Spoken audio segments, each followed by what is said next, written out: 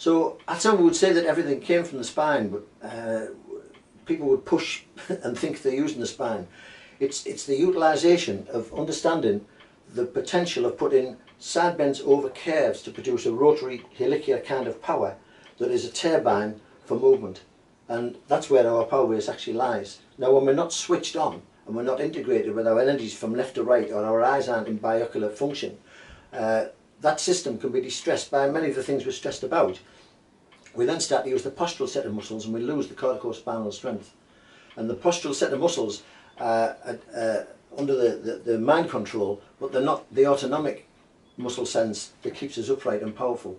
So then we start to go to muscular strength, and that leads to strains and stresses because the joints are now working in a totally different way. They're not free and pendulum type movements, rotary pendulum. When the spine works properly and revolves around the pelvis of the hips in walking, our movements with our arms and legs become cross-patterned, helicular, free swinging movements. And this is the power potential base, and this is where Hatsumi's taijutsu sort of emanates from.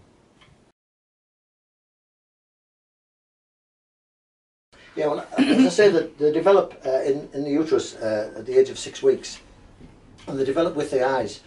And research has shown that as we move our eyes, that also works with the neck muscles on the crawling baby, and the multifidus muscles also produce movement. So eye movement and multifidus and spinal movement go hand in hand.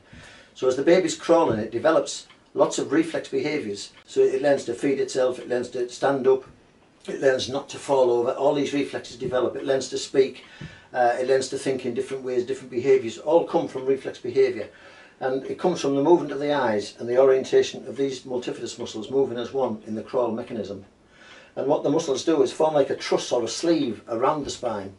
And as they're fully triangulated, so as they move, they're stiffened in such a way to produce curves, which is the sort of house of power of the body. This is called corticospinal strength. And Hatsumi says that all power comes from your spine and spinal movement, and that everything was in your walk. So what I wanted to research for many, many years was the integration of the spine and where this power base came from, rather than using our postural or muscular set of muscles.